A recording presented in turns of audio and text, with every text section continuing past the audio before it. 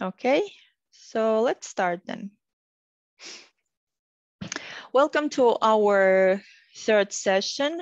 Today we're gonna talk about model selection and validation.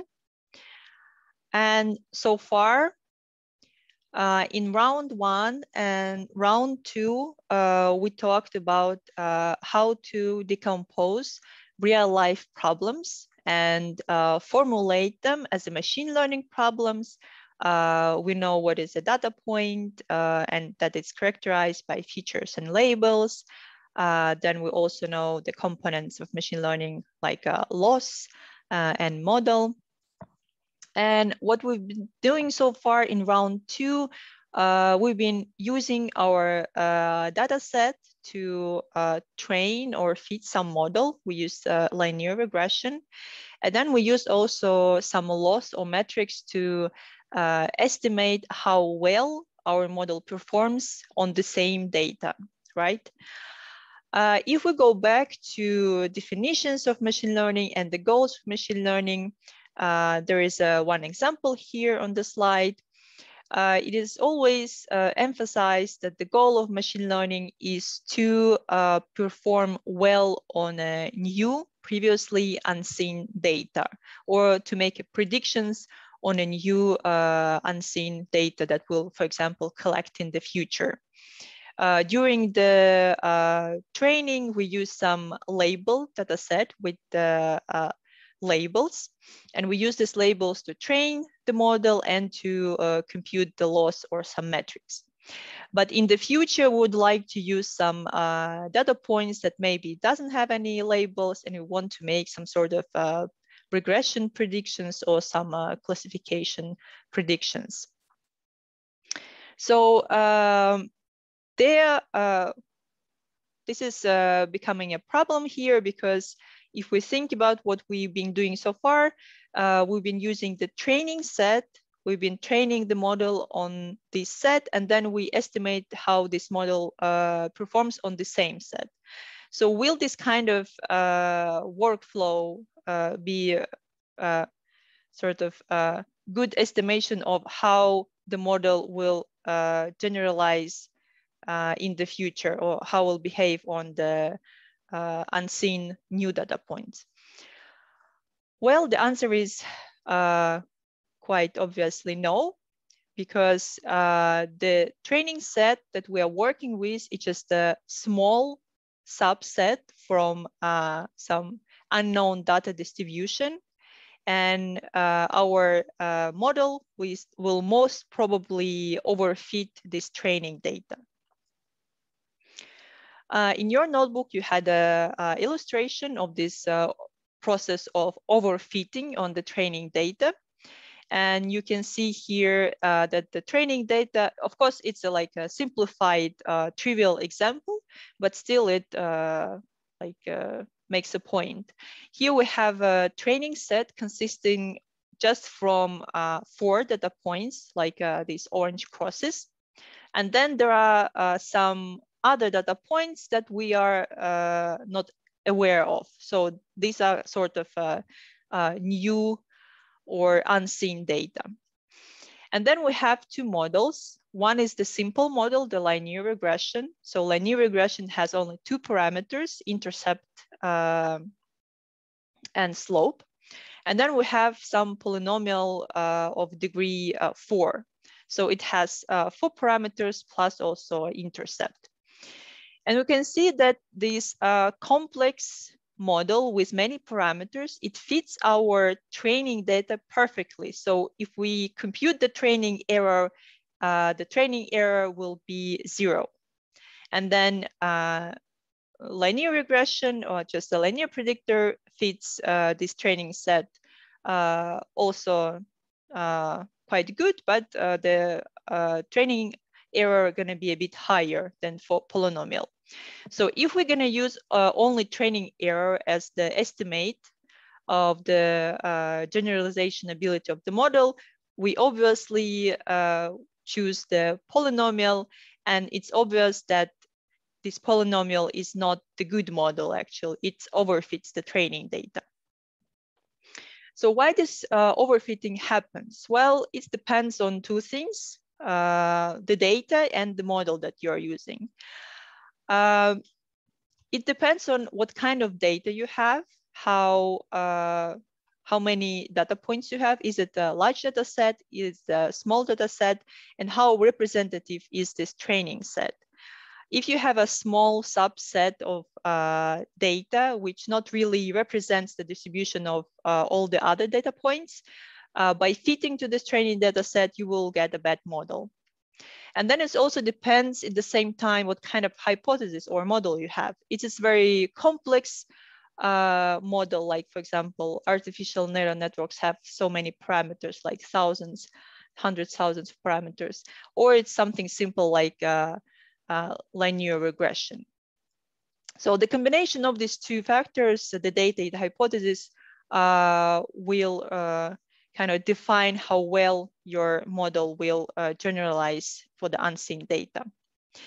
As a sort of a very simple rule or some crude rule, ideally you should have much more data points than number of parameters of the models.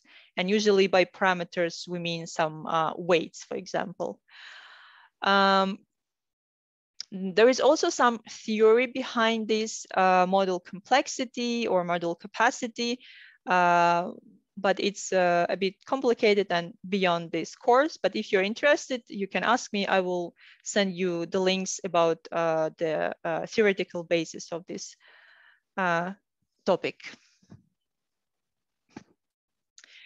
So how can we then resolve this problem if we cannot use training error as an estimation for generalization ability? So what we should do? So one thing we could do is to set aside some subset of our data, and we call it validation set.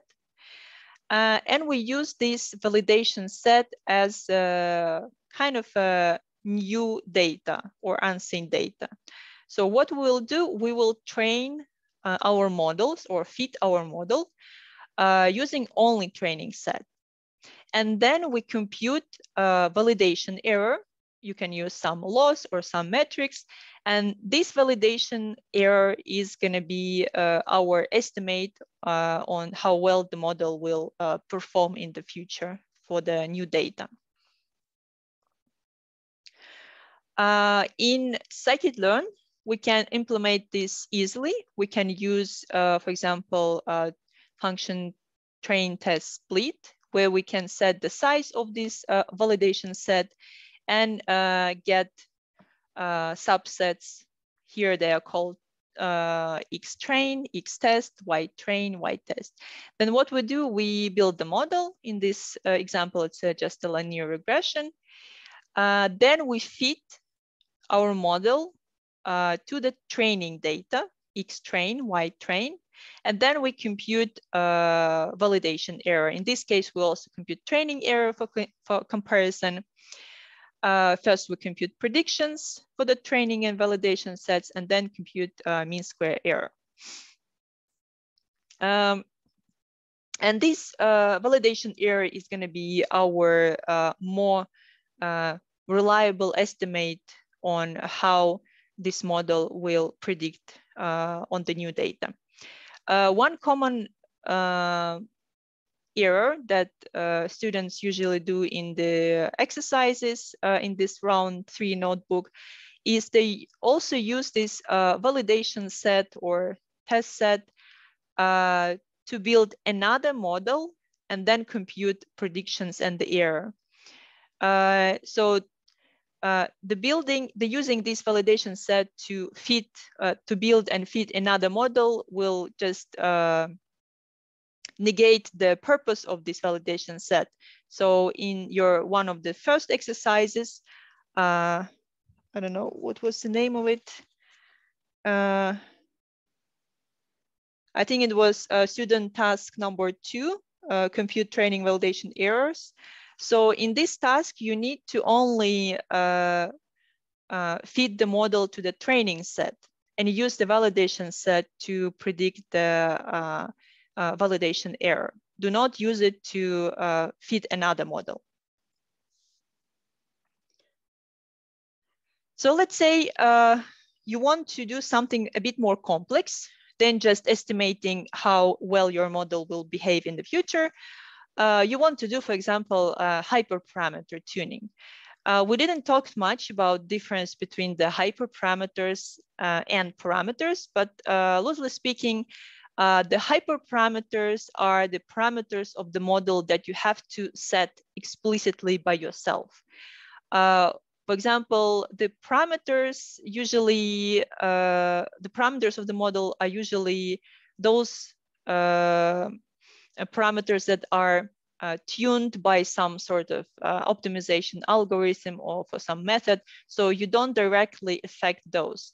But for the hyperparameters, you have to make a decision and choose what kind of value you are going to use. For example, it could be degree of polynomial, how complex the model are, or it could be number of neurons in hidden layer of artificial neural network, or it could be parameter epsilon in Hoover loss, like from round 2, or in round 2, you also encountered the lasso regression, and this lasso model had parameter alpha that you also had to choose by yourself.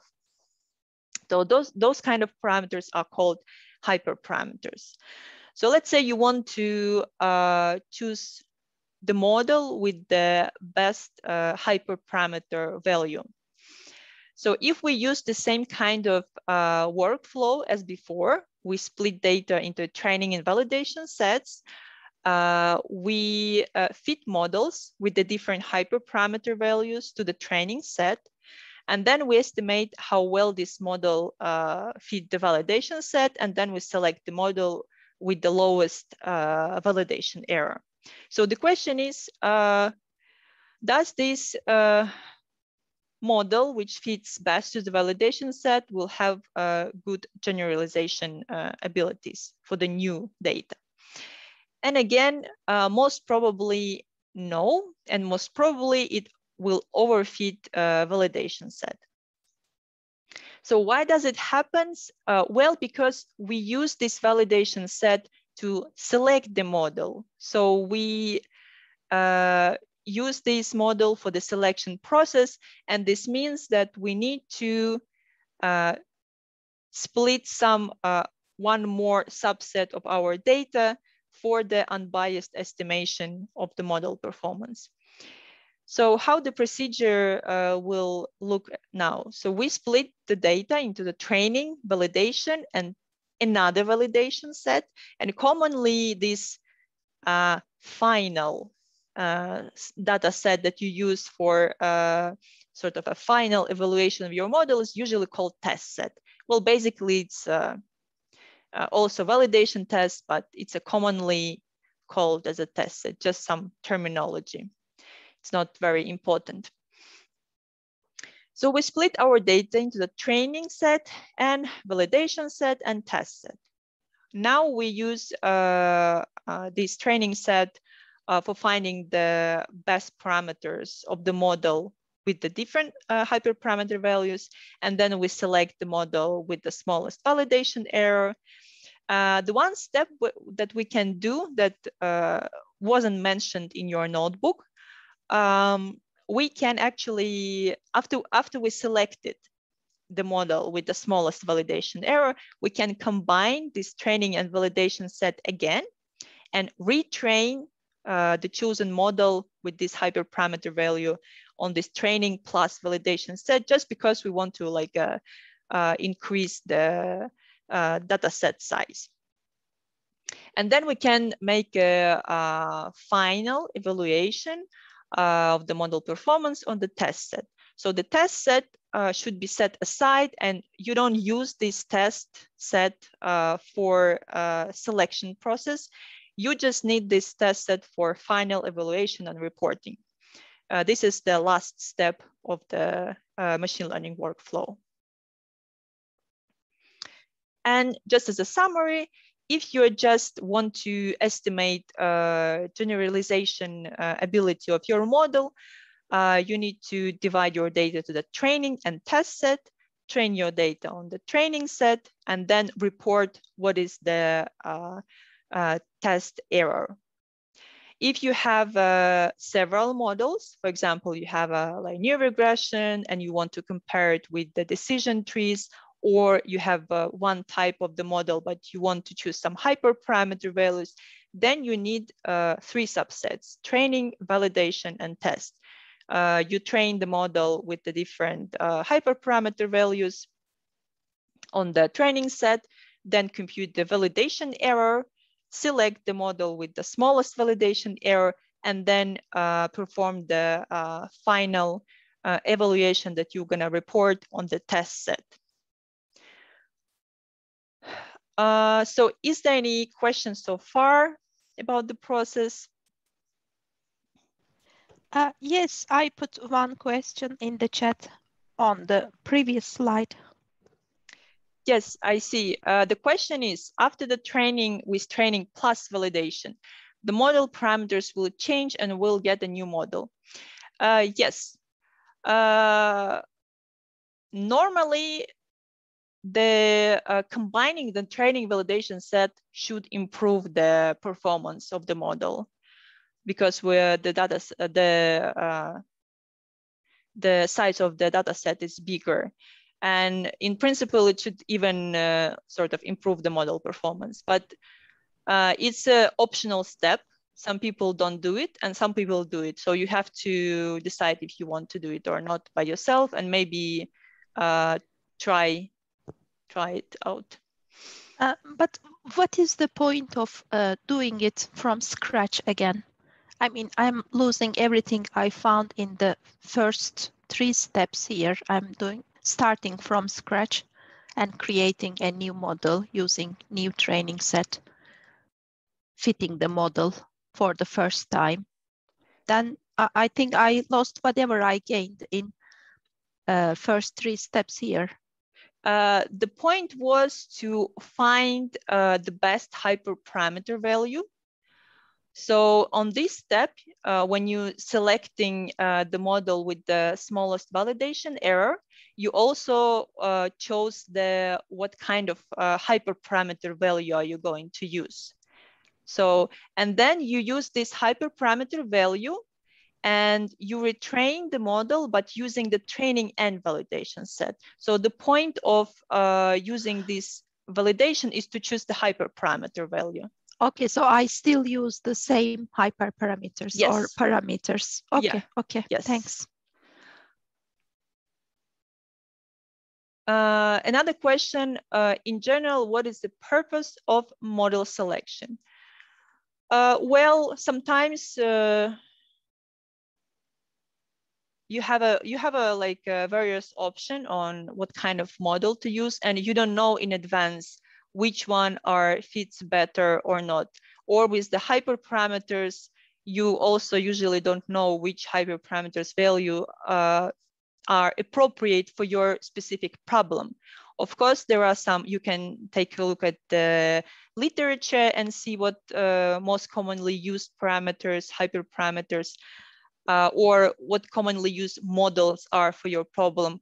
But like if you're doing the experiments, you would most probably need to find the best solution for your certain problems by adjusting the hyperparameters or by selecting a different model. For example, if you have a classification problem, you don't know in advance which one of the model will perform better, logistic regression. There is, for example, support vector machines, there are decision trees, there is artificial neural networks. So you need to try out and see which one performs the best.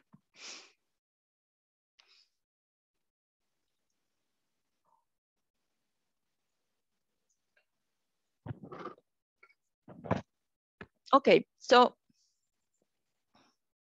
let's then continue.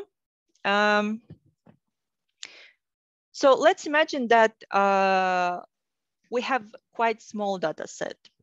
So if we have a small data set and we divide our data set on 3 subsets, training, validation, and test, there is a chance that these subsets gonna have some extreme cases, or they're gonna be not very equal. Because it's a small subset, there is a lot of variation. So there is a chance if you're just using one validation, fixed validation set, you will accidentally choose the model that performs very well on this validation set, or in the opposite case, the model will perform very bad on the validation set. But in reality, it's not the problem with the model, it's the problem with this validation set, which is too small, or the data set is too small and there is a few data points. So in this case, it's more advantageous to split your training plus validation set into so-called folds. In this case, we have an example of 5-fold cross-validation. So we have 5 folds. This is your training plus validation set. And then you choose one part, one fold as a validation set, and then in other parts as the training data. And you perform this validation procedure as normally. You perform training on the training data and compute the validation error. But then what you do, you choose another part. In this case, it's fold 2, and it's going to be our new validation set. And the training data are going to be different data points. So you're kind of shuffling the data points, and you have different data points serving as a validation set and different data points serving as a training set. And this is usually a better approach for the smaller data sets, because then you can compute the average of these validation errors. And this average is going to be a more reliable, better estimate for validation error than one fixed validation set. And as usually, there is also a test set, which are withheld and not touched until the final step. So this one is just sits there and waits until the process is ended. And there are different variety of how you can do this process of this cross-validation. In the notebook, we just use very simple one, which is in scikit-learn called k-fold. We use this k-fold class, where you just divide this training plus validation set into the equal parts, and then you just shuffle these parts where one part is validation set and in other parts are training. There is a different variations of this basic procedure. There is, for example, a shuffle split. So the idea of the shuffle split that you set the validation set size, you know what kind of size you want, and then you choose randomly the data points, which will be serving then as the validation set. So every like a split going to be slightly different, and the data points are chosen randomly. So that's why it's called a shuffle split. Then there is also commonly used stratified k-fold, is usually used for classification problems for unbalanced data set. For example, if you have a classification problem and you have few data points for one class, but many data points for another class. In this figure, this class represented as this bar with the colors. So there is a few data points in this blue class, but much more data points in this brown class. So, and quite often you want to preserve this ratio like of the number of samples in the class.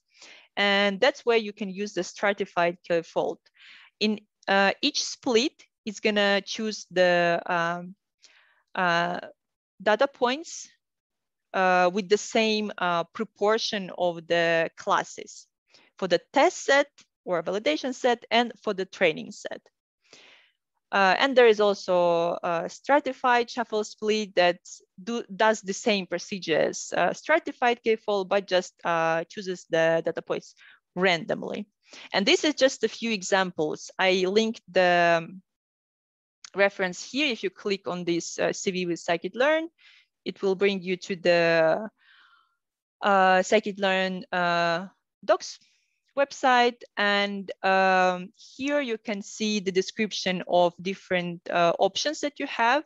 Simple k-fold, repeated k-fold. There is also leave one out.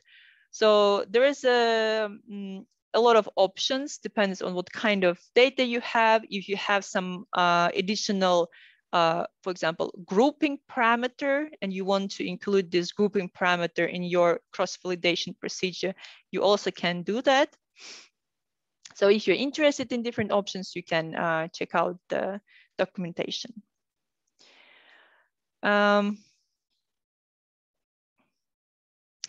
In your student task, you've been asked to do the 5-fold cross-validation. And you can implement this task by using 2 for loops. You use first for loop for iterating the hyperparameter values. In your case, it was the number of features. And the inner loop you use for iterating the indices returned by this k-fold object. Inside this second for loop, what you need to do is to first create a model, and then you feed the model to the training set. And the training and validation set in this case are determined by the indices returned with this k-fold object. So you use these indices and you define your training set and the validation set. In our specific case, we also need to choose the number of features by using this variable from the outer loop. And then you need to compute the predictions for the training set and validation set, and the training error and validation error. When you go out from this inner loop, so remember about the indentation. So the indentation should be correct. When you finish with the inner loop, you go to the outer loop and compute the average of the training errors and average of the validation errors across these 5 splits. And that's basically how you can implement the task. There are different varieties. I saw students did a bit differently this task, but I think this is the simplest way to finish it.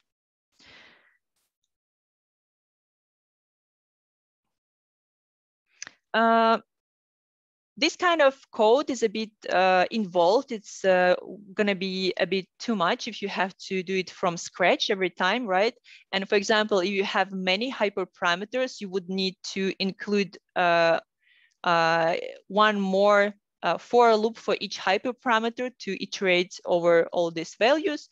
So instead of doing it like manually with the for loops, what you can do, you can use this grid search CV function. And you had a student task about how to use this grid search CV.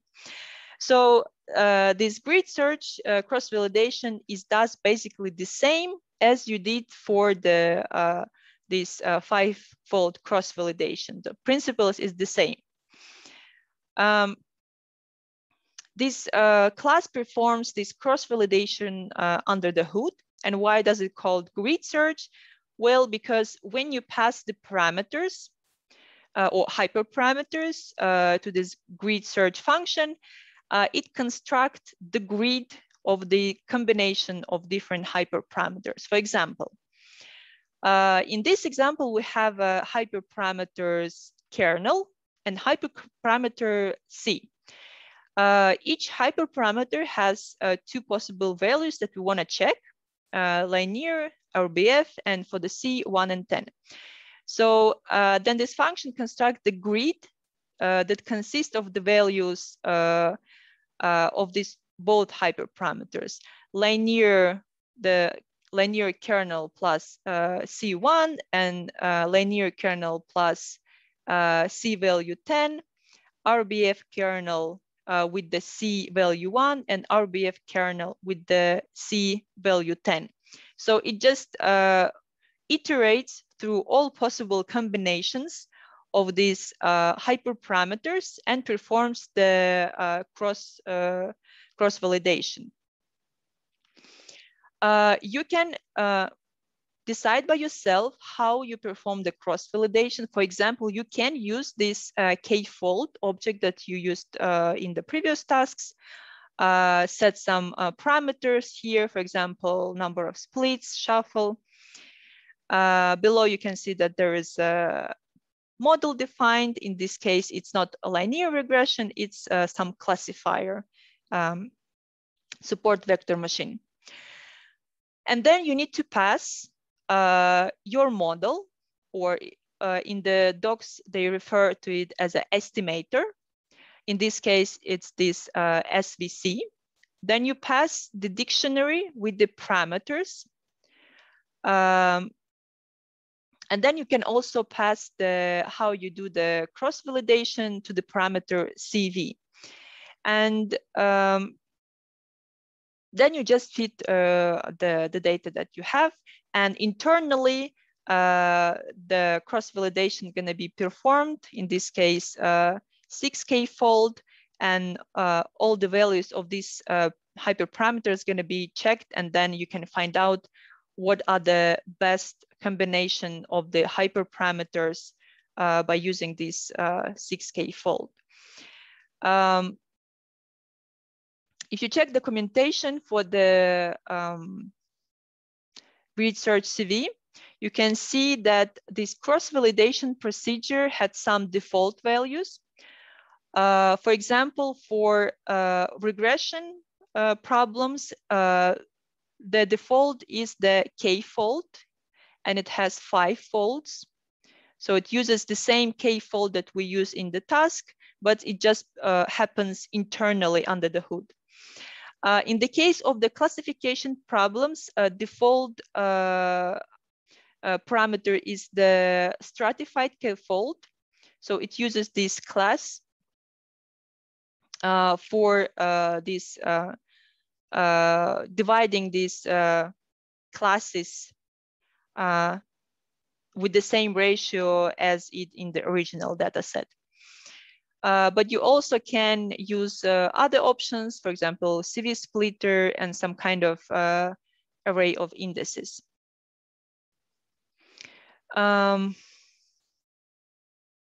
Is there any questions about the use of research CV?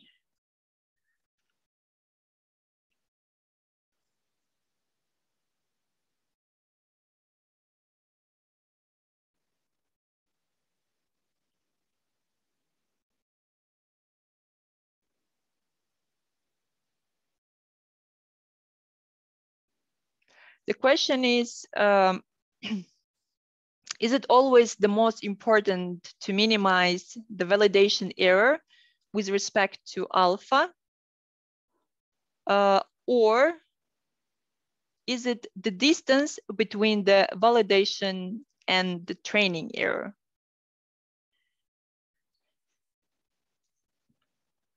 The distance between the validation and training error. So normally it is advised first to, before even starting to do any kind of hyperparameter tuning, for example, you can check what is your training error and the validation error. And in most cases, the training error should be lower than validation error. If your training error is the same as the validation error, there is a chance that the problem is not overfitting, but underfitting. So the distance between this validation error and training error matters.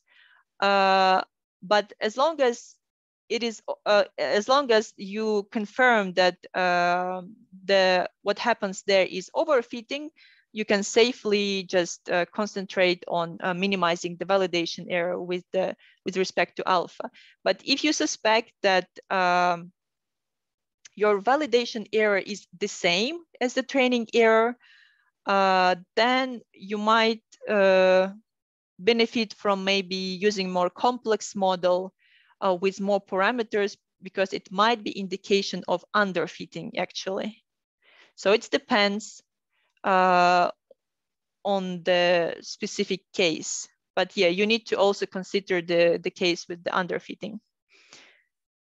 Does this answer your question?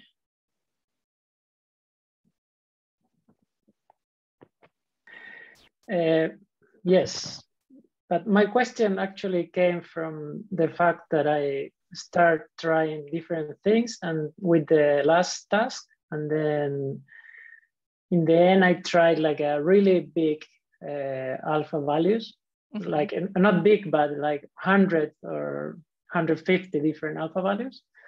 And then I found that the validation error is, that the result is a bit different to this that we found here. So it's not anymore 0.01, the one that minimized the validation error. Is something like something else. But I can see that on that point, the training error is also going up.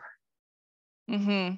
So my question, that's why I was thinking like, okay, so should I just minimize the training error, the validation error, or should you check both?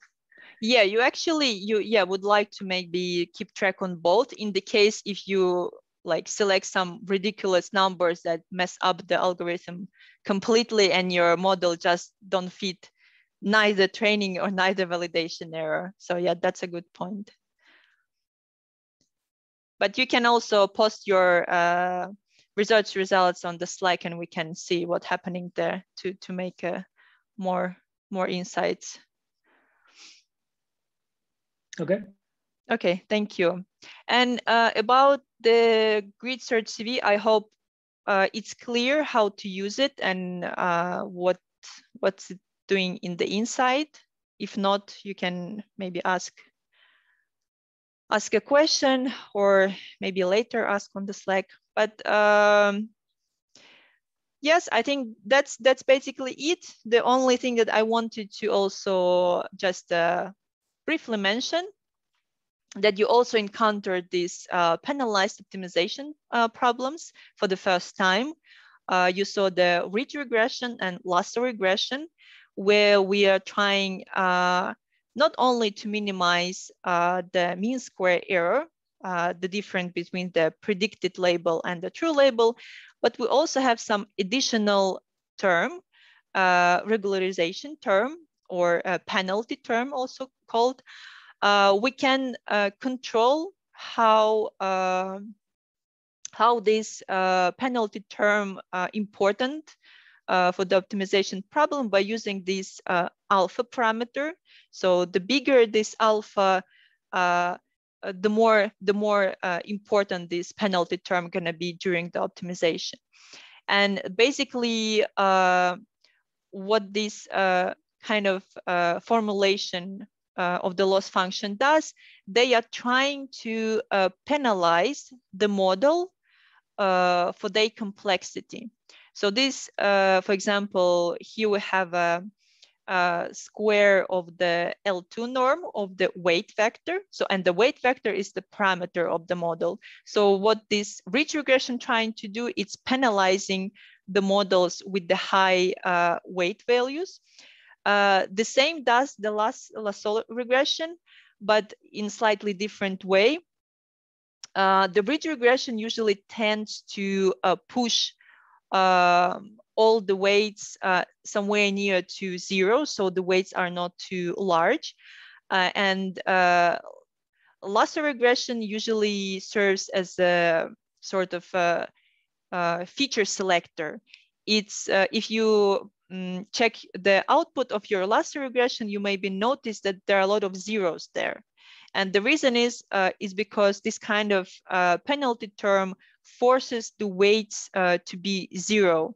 So in a sense, the lasso regression can be used as a feature selector to select the most important features for the regression problem.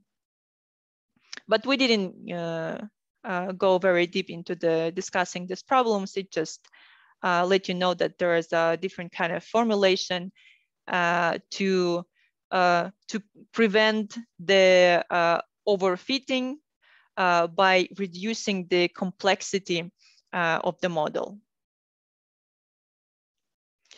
Okay, this is it from my side. If there are more questions, please ask. I hope everyone did fine with the homework, with the student task and the coding